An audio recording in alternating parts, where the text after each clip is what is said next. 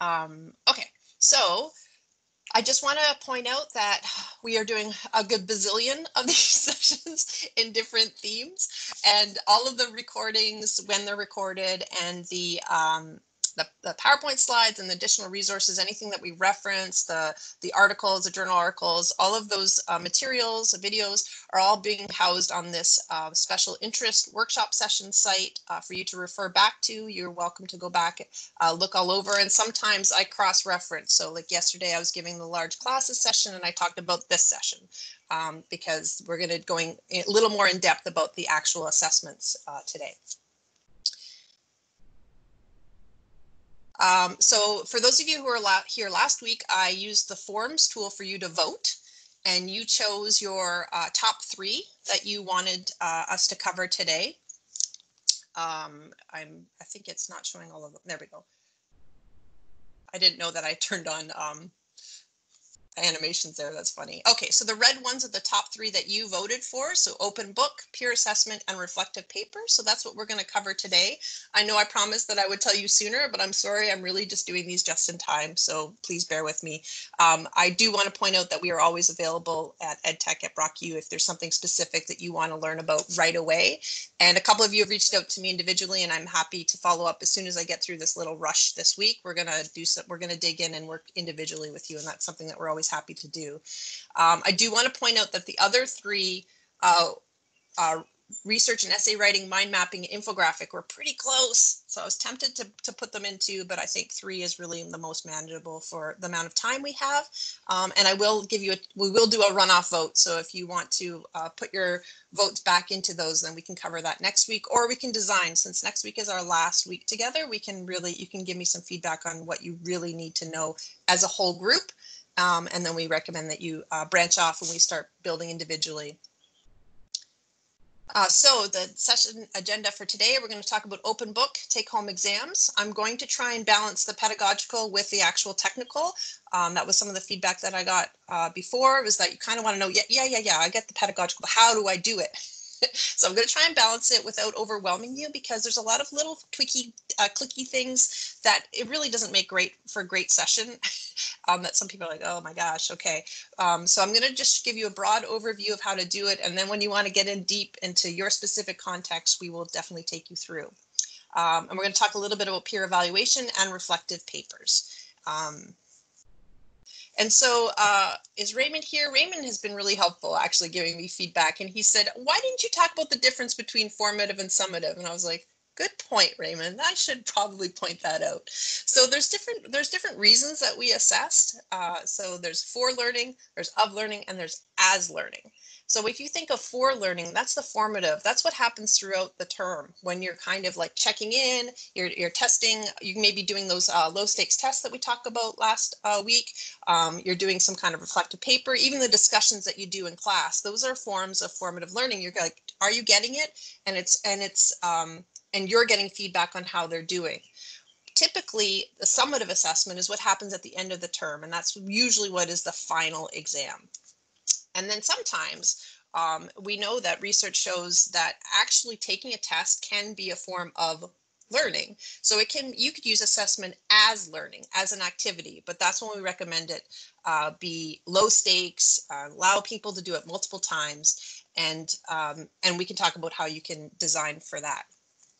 So a lot of people want to know about the take-home exam, the open book exam, and that's a form of a summative. So that's going to be of learning. It's going to happen at the end of the term. And so we want to talk about what that could look like. I'm just going to remind you, I keep showing this slide. We want to kind of be framing open book and take-home exams as authentic. So we want to engage students in their own learning. We want to connect it to real-life situations. We want to forge relationships between what they've learned before in other courses or in their own life and their own knowledge and skills to what they've developed in this particular course. And we would like to provide multiple pathways, so there's a lot of perspectives. And that way you are addressing the academic integrity issue because you're designing it so that it can have those multiple perspectives. They're not just one right answer. If it's something that you can look up, then it makes it really difficult to kind of, you're like, okay, well, don't cheat, don't look that question up. So we're designing these open books so you can look it up. And so how can we do that? So open book exams, they don't test memory. So they test your ability to find and use information for problem solving and develop well-structured and well-presented arguments and solutions. Many of you already do this. This is what happens in the final essay that is due. This happens in projects all the time. But there are ways that you can do this in an exam where you just have some key guiding questions, and there's some considerations we wanted to go over. I just want to point out though, I do not want to discount the importance of memory. You cannot build and do higher level learning unless you know the basics. But if that is what is a key outcome for you, is that somebody needs to know particular terms or terminology or facts, that's where assessment as learning comes in really helpful. And you can use those low stakes, high frequency multiple choice tests to kind of allow people lots of practice to engage in it until they get perfect. And you could have like a whole question bank. And so you could design that all the way through the term, and that builds towards the final take-home exam. So some considerations. This is from a guide that there's a link there that has a lot of other material available for you. But when you design your questions for your open book exams, we're looking at interpretation or application. So you're not just asking about, those questions that could be just looked up. You're like, no, we already knew this. We covered this, refer to your notes, everything that you've done so far. How does this apply in this context? And so you're asking those higher level questions that actually are quite contextualized based on the individual and their learning experience. A lot of you use case-based exam questions, and so you could tweak those as well so they could have a multiple perspectives.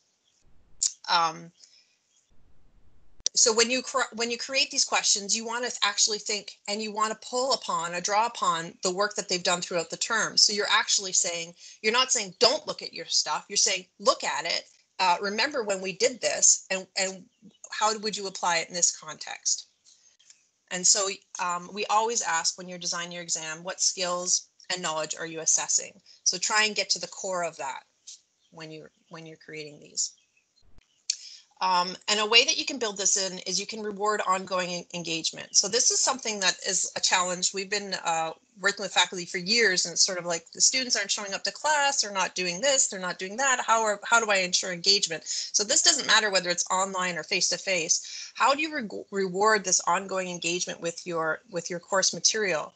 So you could actually, so what typically used to happen in smaller seminars is there's like a participation grade.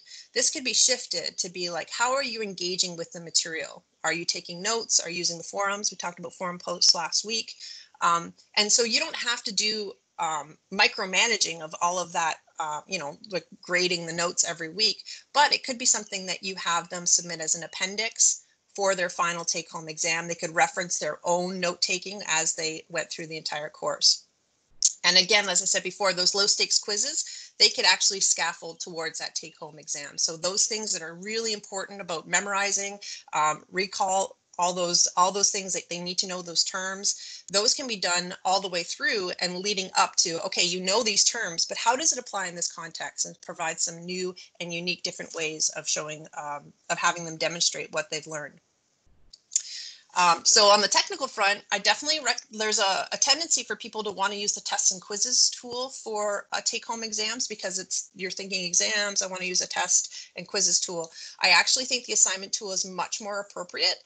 It allows you to, it's a link to the grade book. It allows you to set up the parameters, and I'll just show you what that looks like. You can set the due date, you can set an accept until date, you can make it a constrained amount of time. Some people do it over a 24-hour period and they only open it at a certain date if it is something that you didn't want them to see all the way through. I'm of the teaching philosophy that I want my students to know what we're working towards. So I allow them to see what that's going to look like right from the outset, so that they're always working towards it. But if it's something that I just want them to know it at this regular date at the end of term, that's fine. You can open it up. It can be available. You tell them when they're going to be able to see it. They work on their assignment, and they can submit it as an attachment. I will note that Turnitin does have, there is an integration to Turnitin. Probably many of you already know that. It's just a little checkbox, and it does do phrase matching. I'll give my usual ethical caveat that it is a third-party tool, and you do need to put in your course outline that you are going to be using Turnitin if that's something that you're going to be using, just to let students know. And they do have the right, if they have any kind of a reasonable objection, and there are reasonable objections of why you would not want to use Turnitin, then you have to provide an alternate format. And that's the kind of thing that where you provide your notes or you're providing your rough drafts, all of those things building towards that final exam could be something that you could build in anyway, and maybe you wouldn't even need to use the Turnitin checkbox feature.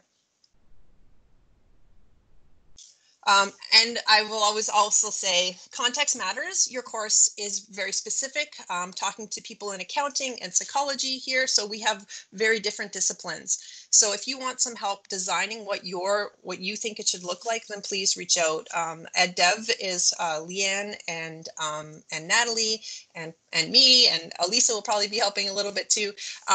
So we can help you design specific to your context. These are some broad kind of general guidelines, but I really can't give you this is what your exam should look like. I wish I could, but those are just sort of the things that I want you to consider when you're designing. So then we're thinking about formative assessment, going back to the for learning, because a lot of people wanted to know about peer evaluation. And this is a great example of how formative assessment can be used for learning. So this is something else that can prepare people for their final. So whatever that final culminating assignment is, whether it's a project or an essay, or even if it is that take-home exam, this gives students an opportunity to kind of try it out, get it done sooner, share and give feedback to each other. And that can be scaffolded. So talking about that formative assessment is that it can be done like just shortly after reading week. They could have their first draft done, they could get feedback from their peers, and then they could revise it for a final submission. The key thing that we found with peer review is it allows students to critically engage with other students' material. And the best outcome is that it forces them to look at what the criteria is for the assignment.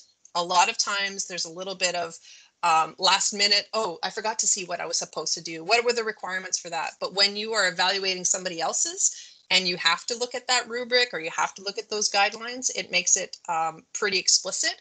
And so we found that it actually improves your own submission by peer evaluating other people's submission. And there is also a peer effect. So when you make it, when it's not just between me and you, the instructor and the student, and it's actually other students seeing it, there's a little bit of a, oh, well, I don't want to be embarrassed in front of my peers. So there's a peer effect that improves the quality as well. So if this is something that you're considering, it does have a lot of benefits. But just like I said, you have to build in time for it because it requires a process. You need to allow time to get done whatever is being peer reviewed. Then you need to allow time for the review to happen. And then ideally you use that as something to revise and complete so that there's some kind of final submission. And I'll just show you some of the tools that are available for this. So the assignment tool does have a little checkbox that allows you to do a peer assessment.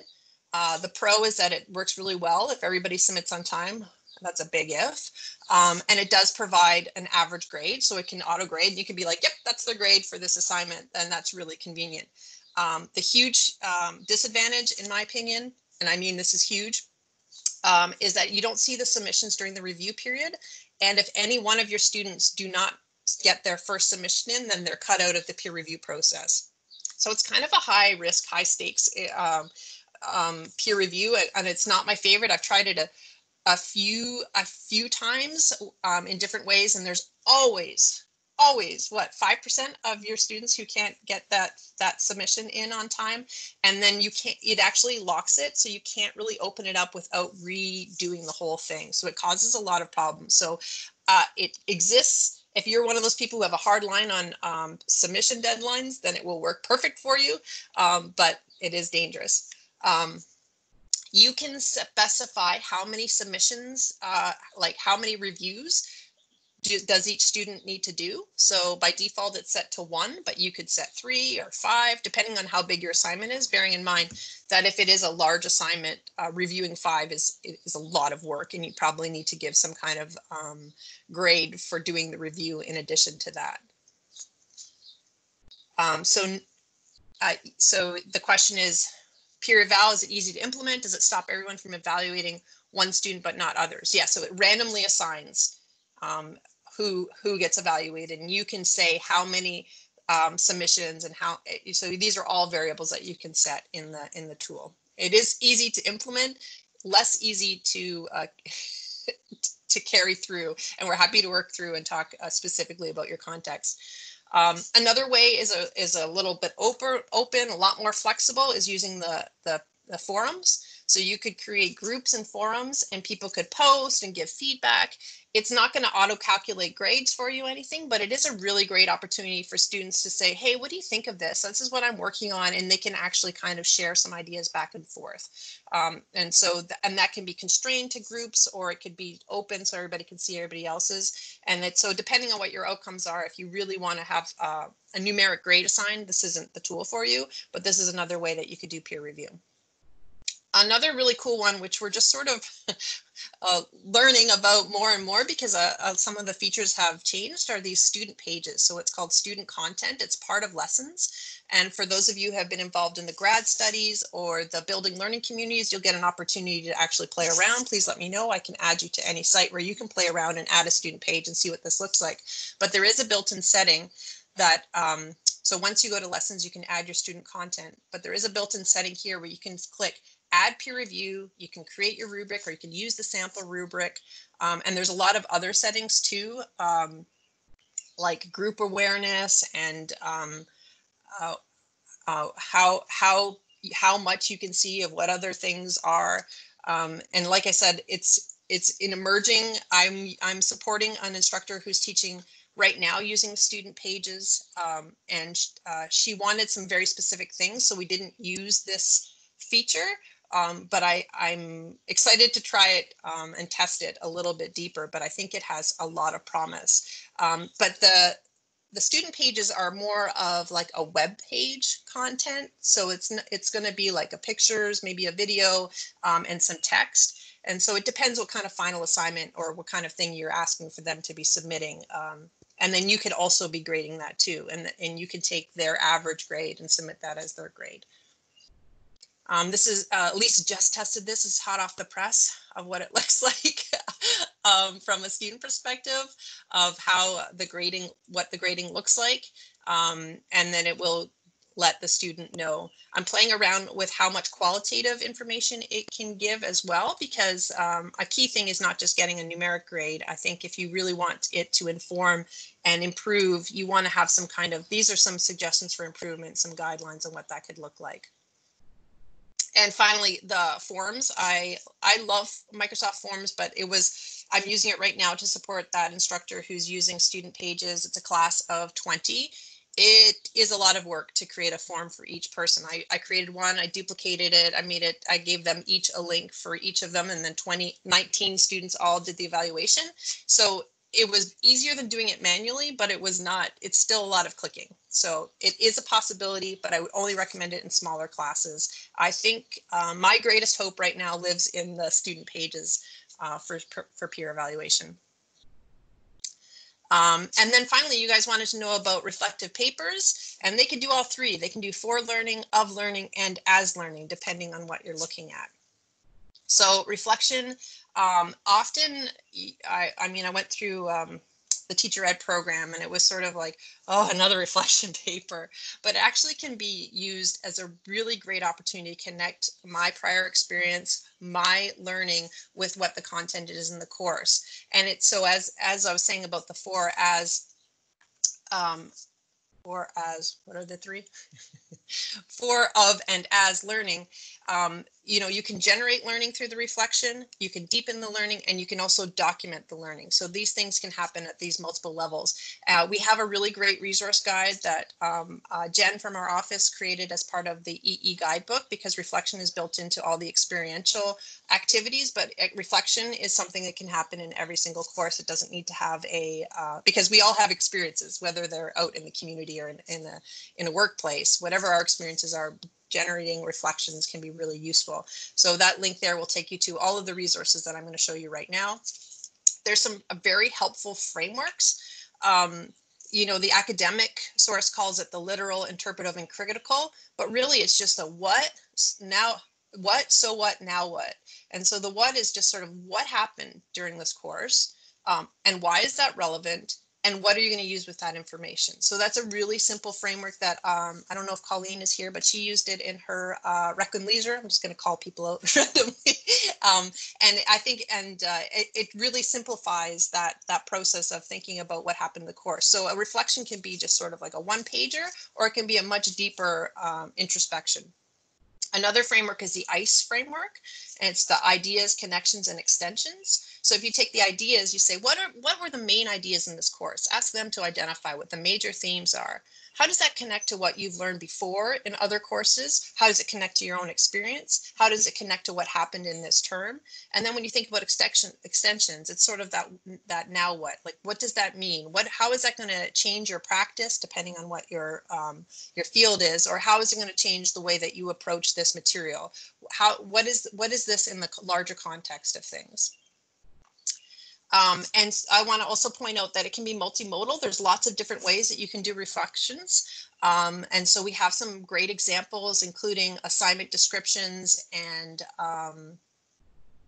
course outlines for you to look at that are all available at this link. So video reflections, portfolio and showcase, and what a thought paper can look like. And just calling back to last week, these things can all be integrated. So using video and audio, that can also be part of the reflection. And we found that the reflections are most powerful when you actually allow a lot of choice, when people are allowed to choose how they want to demonstrate. So you set your criteria of what you need to know, how did this connect, and then let them decide how they want to do it. And that is, you see some really great creative outlets, people really tapping into the material in ways that you would never have imagined if you had been very strict about it. And then the big question is always, but how do I evaluate? So there's a sample rubric here. I'm not a fan of rubrics. Oh, I'm recorded. I shouldn't say that. But some of us don't like rubrics. We talked about it yesterday in the large classes that sometimes people game the rubric to ensure that they get their A, and so maybe that's not your ideal way to design it, but really think about what are the key criteria that you're looking for when you're designing your reflection. So I always just sort of go into that A column. I'm like, I don't want to tell you what an F looks like. I want to tell you what an A looks like. And I just do a single point rubric. But there's an example here, and we're always happy to work with you and talk about, okay, what are you trying to get at? So I encourage you to email EdDev for that kind of support. We're happy to work through that with you because it will be very context specific and depending on what you've done or you're planning to do for the entire term. Okay, and so now we're going to vote on what's next. So these are what's left, and I want to give you another example of showing you forms. So click here, provide your feedback. And remember, if you're ready to start building, please email EdTech because we're ready to help you start building immediately all through the summer. If you're like, okay, I know enough, I don't need to hear Julia talk anymore, then I can start building. So please let me know what you want to know about what you want to do. Next week is officially our last week, so you can vote or you can put a comment. Continue.